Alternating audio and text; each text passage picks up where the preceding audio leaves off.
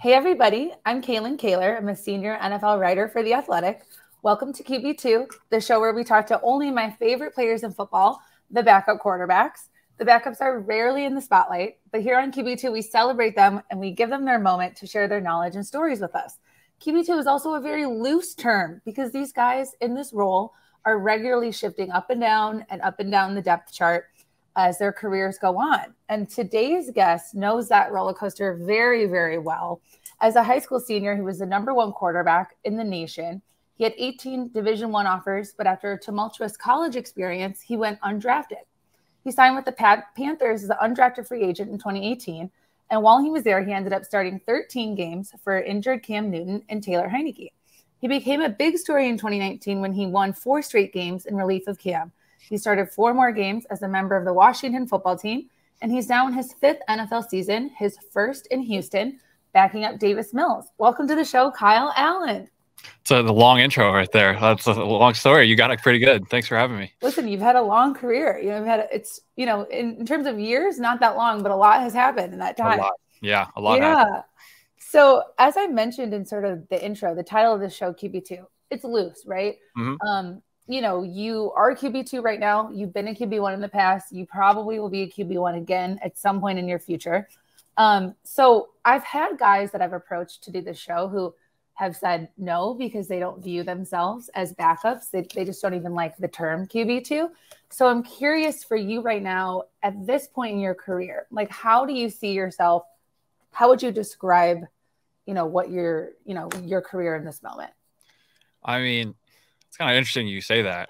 I mean, I've been QB4. Yeah. I've been QB3. I've been 1. I've been 2. I mean, it's just the seasons of life. Like you're in different spots. You're in different scenarios. Like right now I'm the QB2. And I think right now my job is to be ready when it's my time to play and to help Davis, a young, really talented quarterback, get ready to play on Sunday. And I think each team and each situation you're in, you have a certain job title that's not really on paper, but you know what you got to do to help the team win. And I think being a quarterback, no matter if you're the 1, the 4, whatever. I mean, I remember I was a quarterback 3 my rookie year as a practice squad guy. And I was just, how can I help the team win?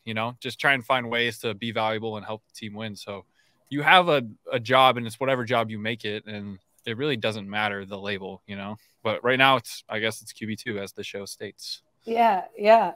So I talked to my last guest was Charlie Whitehurst, who, you might know by the nickname Clipboard Jesus. Yeah.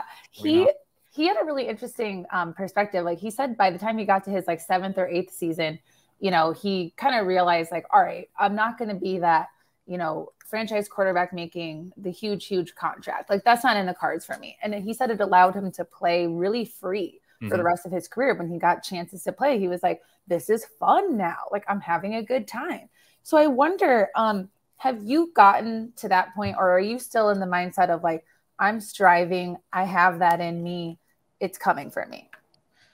I think to Charlie's point, I think the further along you get in your career, the more you kind of solidify yourself to yourself and to the league. Like you solidify yourself as a player, the more tape you get out there, the more games you play, the more you can just start to say, F it, and just play your game and do your thing, and within reason, obviously. I think as Charlie got older, Clipboard Jesus came along. You almost become a character, but I think the more you play and the farther you get along in the league, you realize that your time in the league is short. So whenever you get that chance, you got to leave it all out there and just be you and play your game. And whatever's going to happen is going to happen. I've had fantastic games. I've had horrible games and all of them in between, so it's whatever's going to happen is going to happen, and you just prepare yourself to play. And then when you go out there, play as free as you can, because you talk to any quarterback, when you're playing free and you're playing your game, that's when you're playing your best.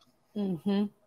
So I usually don't get into college careers much on this show, but yours is so interesting because of, the way it went versus all the ways that it could have gone based off of, how highly recruited you were. So, you end up at A&M, they bring in Kyler Murray. You both end up transferring after that year, after they bounce back and forth between the two of you. You go to Houston. The coach you went there for isn't even there when you finally get to play. So you end up deciding to go to the NFL, foregoing your last season of eligibility. You didn't have a ton of college tape to go off of. What made you feel like you could make an NFL career at that point? Was that a huge risk for you? Yeah, I mean, it was a huge risk, but my thinking was, at that point in my career at Houston, it was my 4th year. The situation I was in, the people I was around, the coaches I was around, I just felt like if I was to stay another year, and that year I got benched, so I didn't play the last 9 games, you know? So it's either like, do I stay here and try and win out the job that I just got benched in, or do I transfer again? Which transferring is just like, it sounds great, and then you do it, and it's a hell of a lot worse than it actually sounds terrible to me. Oh, yeah. I mean, it sounds like, like the grass isn't always greener, Yeah, right. But and then the third option is like, I always felt like I had the ability to play in the NFL. I always felt like I had the skill set. I was good enough. I was confident in myself enough, no matter what the situation was. So I was like, I'm gonna try and go. I figured I was gonna go undrafted. I didn't expect to get drafted. I'm gonna do as much as I could from January to April to show teams or do whatever, and then hopefully get an opportunity to show myself. And then when I got picked up by Carolina, I was the 4. It was Cam Newton, Taylor Heineke, Garrett Gilbert, and then me. I got like 6 reps, all of OTAs, I would like, and it was just like, Kyle hasn't played in a while, we should probably get him in there for some reps. It was like one of those things. And then I didn't play in a preseason game until the last preseason game it was the 4th one, the second half. Thankfully, we were down by a ton of points, so we threw it like 30 times, and I played great. And so that kind of just got me an opportunity to be on practice squad. And I got cut the next week from practice squad, and I ended up getting bring back. But yeah, I'm sure we'll get into all that. But I think when you look at my journey from after college football to this point, it's just all about taking advantage of opportunities. I wasn't going to ask you this, but something you just said made me think about it. You said, it wasn't until the last preseason game that you even get a shot. Mm-hmm. Well, now there's one less preseason game. Mm-hmm. Do you think that's detrimental to guys like you who maybe aren't getting as many opportunities as they could have? Yeah, I think it goes both ways. I think it hurts some of the bubble guys. It hurts some of those guys that may not be getting a chance, but also some teams, the way they're setting it up, their guys are just playing less in preseason and they're still playing all those guys. So it really just comes down to like who your coach is. Like the Rams don't play anybody in preseason, Right. So their guys are playing the whole preseason, so they got the whole opportunity. But some places they play their stars a lot. So I mean, it's more situation, but there's less games, there's less reps to throw around, but there's not that mid-camp cut anymore. So the guys are there most of the camp. Mm-hmm. That's a good point. You mentioned, you get 6 reps during OTAs that year, which is obviously like nothing. Is there any way? Obviously, there's only a certain number of reps and there's a certain number of quarterbacks. You got to split it up. Mm-hmm. So it's hard to, find those extra reps for guys at the bottom of the depth chart. But can you ever ask for reps? Like, is that allowed, or is that like, don't do that? I mean, so in training camp that year, I was the same situation. I hadn't gotten a rep in like a week and a half. And I'm just like, I'm not a guy to be like, Coach, why are you playing me? Like, what's the deal? Like, yeah. So I just go back to my dorm room at night and I text my agent and I was like, hey, I haven't got a rep in like 10 days. Like, should I go say something, or like, what's the deal? And then he like humbled me and he was like, you got to realize like, you're the 4th quarterback. You're the least of their worries right now. And I was like, damn, you're kind of right. I was like, be a little selfish, but you just gotta, hopefully you just wait for your opportunity, and coaches are good about giving guys opportunities for the most part. And it's like I said, it might be one opportunity. You got to take advantage of it when it comes. So do you have like a mental tracker? You're like, okay, it's now been 6 days. Okay, now it's 7. Like, how do you? Hopefully, I mean, thankfully, it doesn't happen much anymore. I'm getting a little bit more reps nowadays. But back then, it was like all right, am I going to be able to show anything here or what? Yeah. And I wanted to ask you, you mentioned this, the Panthers, you're there, you're undrafted free agent, you're QB4. They end up releasing you. And you've told this story before, but you saw Connor Cook, who is another quarterback, in the elevator at your hotel, and you're like, oh no. And then you get released. So when they release you, I know a lot of times with these, you could call it fringe quarterbacks, the QB4s, QB3s, who are kind of up and down practice squads, getting claimed, released, all of that. A lot of times teams end up bringing them back. It's just kind of a procedural thing. When the Panthers released you at that point, did they say anything to you like, hey, stay ready, we're going to bring you back later? Was there any kind of communication like that? Yeah, I mean, so after training camp, they released Garrett because they were going to keep one active backup. And then they wanted me on practice squad. And then you know how that goes after training camp. Everyone else gets cut around the league, and then coaches get a chance to see who else is around. And Connor Cook was a guy who had started a playoff game a couple years back. Mm-hmm. Like great, but had experience, you know. And so when he hit the wire, I think they wanted to see what he had. That was essentially what they told me. They were like, "Hey, it's nothing against you. We just like want to see what he has. He has a little bit more of a track record." Like, and obviously it was like a stay ready. Like, we might bring you. I mean, I feel like you'd say that to everybody. Yeah, yeah. It's no skin off their back to say that to you. But I mean, when I got cut, I didn't hear from them until Cam started having shoulder issues later in the year. Because Connor came, I guess Connor didn't play super well, and so he was released only a couple weeks after that, and then they had 2 quarterbacks for most of the season. Mm-hmm. Yeah, that's interesting. And when that happens, like you mentioned, like, you know, Connor hits a waiver. Are you? I mean, I'm sure now as a QB2, you might pay less attention to this stuff, but like, do you keep an eye on that around the league of like who's getting released? I see everything. I'm on it. How do you do it? I just love it. I don't know. I'm on it. I'm on Twitter. I'm on Schefter. I'm on PFT. Like, all the QB news, I'm on it. And if you've seen the clip of me talking about Connor, me and Jordan Palmer, we have a show too where we talk all things quarterback called The Room. So we're on top of all that stuff too. That's awesome. Do you have like alerts set up for every time like Schefter or don't need it? I'm just on my phone all the time. I'm addicted to my phone, so I'm on it. That's amazing. That is amazing. You could make a good agent someday, you know, with all this knowledge. Maybe. So going back to Carolina, I will never forget the first time I have ever saw Cam Newton in person. I think it was like training camp of probably 2015. I was just stunned. Like his physique, I just, you know, you see right away why his nickname was Superman. So what was your first impression of Cam Newton? Man, the thing about, I mean, obviously like he's physically insane, but he's also just like a really intimidating person. And he loves to like get in your head and like ask you questions that make you really uncomfortable, especially new guys. Like any new guys, he just tries to make you super uncomfortable. And so I just remember like my first couple weeks in that quarterback room, like I was just like waiting for him to say some shit to me. And like, I was just trying to like say the right answer. And that was like the uncomfortable thing. But then like, that just he's just one of the funniest dudes ever. Like I started to understand his humor and get along with it. And me and Cam got along awesome. Like Cam made football fun again for me. Like college, like you read off my college career. College was fun for me. Yeah. And then being able to be in that quarterback room and not have to play right away and kind of sit back and learn from a lot of like awesome vets on that team too. Greg Olson, Ryan Khalil, Luke Kuechly, Cam, like so many good vets just to kind of sit back and see how football really is and how much they enjoyed it. Like that was such a good NFL reset for me. Like I just loved football again after that. What was do you have an example of something Cam would say to like he wouldn't want me to intimidate people? No. Oh, come on. It's too racy for here. Oh my God. That's left in the quarterback room. Oh, all right. Audience, we can just use our imagination there. Yeah. And Cam, if you're watching. We'll just go to Cam's YouTube channel. You see Cam.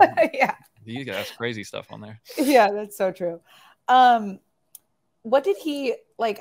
I know different starters around the league. They like their quarterback room set up in certain ways. Did he have anything specific that like he wanted his backups to provide for him, or to, you know, what was his style, I guess? I mean, I was the rookie, so I was his rookie. So my job was to carry around his briefcase everywhere, like his backpack briefcase, but with his binder. So funny story. When I got re-signed to the team, like week 8 or 9, I think the next week we had an away game, and he always shows up like 30 seconds before the bus leaves to go to the airport to get on the bus. And so he was like, my nickname was Lovey Dovey there. That's what he called me. And so that's another story. I'll tell that right after this one. But okay. He was like, Lovey, my briefcase is in my locker. It's your job to bring it on the bus and bring it on the plane. So it has like game plan, all his notes, like super important. I get on the bus, I forget it. Totally spaced. Thankfully, like he had to go grab something from the locker room. Oh my before God. the bus. So the bus had to wait for him. And then he walks up with his briefcase and he just stares me right in the eye and goes, "That is a massive fine. That's a huge fine." And I'm just like, oh God. And I knew it right when he walked on. I knew exactly what I did. Oh my God. How much did he fine you? Do you remember? Well, he knew I was broke, so he didn't actually fine me. It was more of a, my signing bonus was like $3,000. Yeah. And I was on P Squad, but he knew I was broke. Oh my God. That is amazing. And I'm sure it was like a really nice, like Louis Vuitton briefcase or it was something like that. I don't know. But I remember it was really important. It had all his notes in there. Wow. Okay. Where did Lovey come from? Lovey came from, I think I told this story last night. Lovey came from early on in OTAs. I was coming out to practice one day, and we were just all sitting in stretch, the whole team stretching. Greg Olson in front of like the whole team goes like, Kyle, I was on your Instagram last night. Like I got like caught. I scrolled like 100 pictures down, and I'm like, oh God, like, no. what is this? And I've been dating the same girl since high school. And he goes like, every single picture of you is you and your girlfriend, like every single one. And he's just like roasting me in front of the whole team. And I was like, screw it, I'm just gonna own it. So I was like, owning it. I was like, yeah, like of course it is. Like, what are you talking about? And so Cam has a nickname for everyone. My nickname after that was Lovey Dovey. Oh my God. And it like caught on to like the social team for the like social media team on the team. Like anytime they post anything about me, it was like the dove emoji with the heart. Like, oh my God. That was my name in Carolina. Even like the fans too. That's amazing. Does anybody still call you that? A couple people do. All my old teammates from there do. Like Greg Olson, when he's calling our games, he sees me. It's always Lovey. It's never. Oh my God, that's so great. I love that. So I want to talk about, you and I had training camp, had a really interesting conversation about Cam Newton's unique cadence. Yep. And one of the most important parts of being a backup is to be able to mimic the starter's cadence perfectly, because when you have to come in, you don't want your offensive line to get confused and have any false starts. So, can you, first thing I want to start with, can you give us a Cam Newton impression? Well, I know you're going to play the clip after, so I would we were playing before, but all right. You can hear it. I don't want to give away any secrets, but I think Washington, like they still have a similar cadence, at least we had last year, because it was just caught on in the same offense. But so he drags it all out. Like Cam has like huge human, massive lungs. Like he can hold it out. And so his whole thing was, and the offensive line knew this, he wants to hold it so like the D line will get on their like toes, they'll like get off balance, and so when he really wants to snap it, they're not on balance. So he goes ready, gets everyone ready. All right, has he got any motions or anything? He sends motion. He goes ready.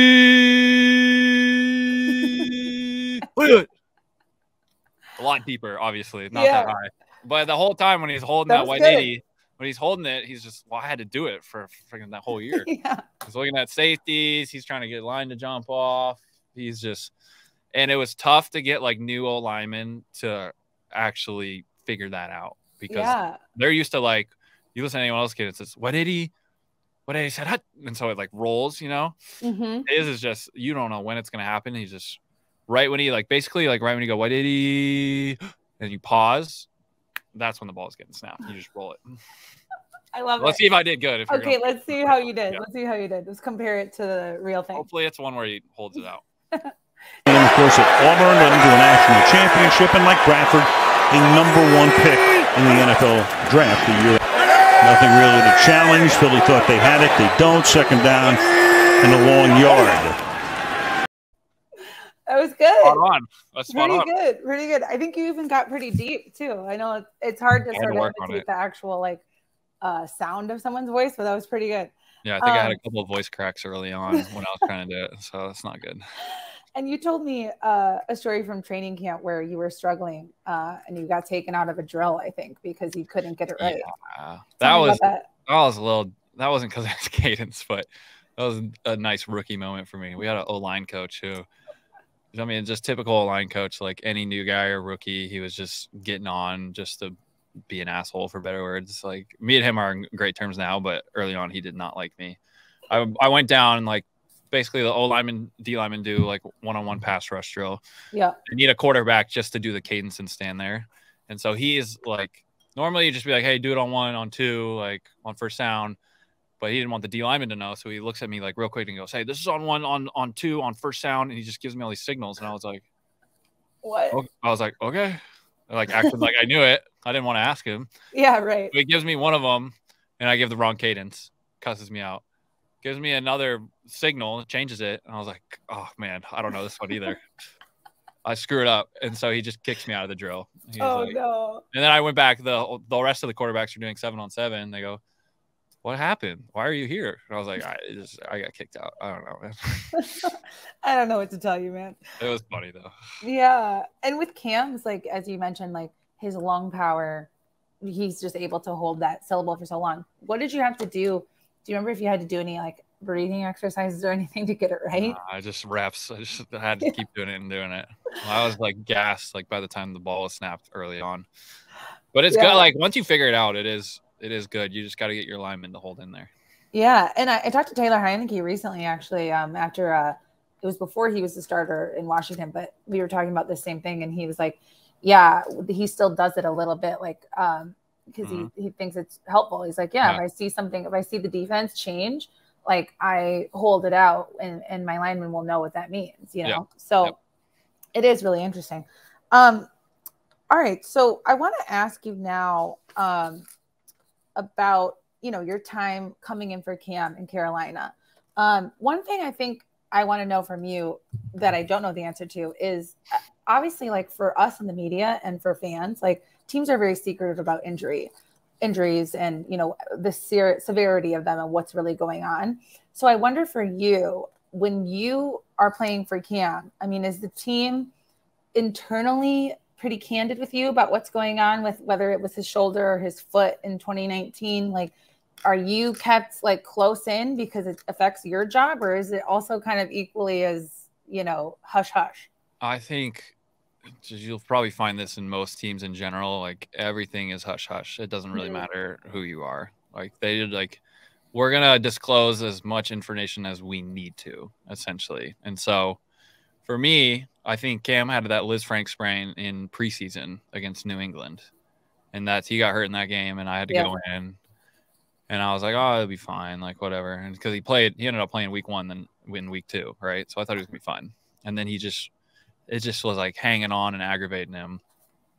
But he was playing early, and so they were like, okay, we're gonna give him a little rest, like you're gonna play against Arizona, all right? I was like, okay, great, perfect. Play against Arizona. Next week, we're still resting him. Like you're gonna play against who was it? Houston. It was here. And then it was kind of like after we won that game, they were like, okay, we're just gonna give him to the bye week, and then we'll reconvene from there. And then we win 2 more games. We get to the bye week, and I remember texting my OC, and I was like, "What's up? Like, am I gonna play the next week, or is Cam coming back?" And he was like, "What do you mean? You're playing next week?" And I was like, "How am I supposed to know? Like, no one's telling me anything, And so it was basically like kind of like that until he went on IR. And then once he went on IR, it was obvious from that point. But I think like just with any type of information like that, teams in general are pretty like hush hush, and which I wish they weren't, but that's just kind of what it is. That's so interesting because it's like, it directly affects you. And I wonder, like, did you at least know, by Wednesday of that week that you were going to be the starter? Yeah, I knew early that week. I knew like going in. So like the whole week of practice, I practice. Okay. Like, which is all the time you need, really. But long term, I definitely had no clue until he went on IR. That is so crazy. So it's really interesting. Like, I feel like every year there's a backup who has sort of like what happened to you in 2019, where you have a streak of like 4 super good games, and then, it doesn't last. It ends up not lasting. This year, I mean, Cooper Rush held his own in his time this year. And, we're kind of seeing maybe Bailey Zappi coming in that range. And I wonder, do you have a name for that phenomenon, or like, what would you call it? Like Mike White last year? Like, what would you? Yeah, I think it just kind of is like refreshing for everyone in the building. Not like, oh, like we need a new guy in there to like spice it up. It's just kind of like you got a guy with a different skill set. Like everyone has a different skill set, right? You got a guy with a different skill set. Usually these guys are playing for their life, like I was playing for my life. So you're like maybe just an extra tick locked in. Defenses and defensive coordinators don't know exactly who you are yet. They don't know exactly what you run. So stuff is maybe a little bit more basic. And then, I mean, some guys are just prepared and ready for it. You know, like Cooper Rush has been around the league for a long time, and I've heard nothing but like great things about how smart he is and how good he is at making decisions, and how him and Kellen Moore are like the two smartest people in that building.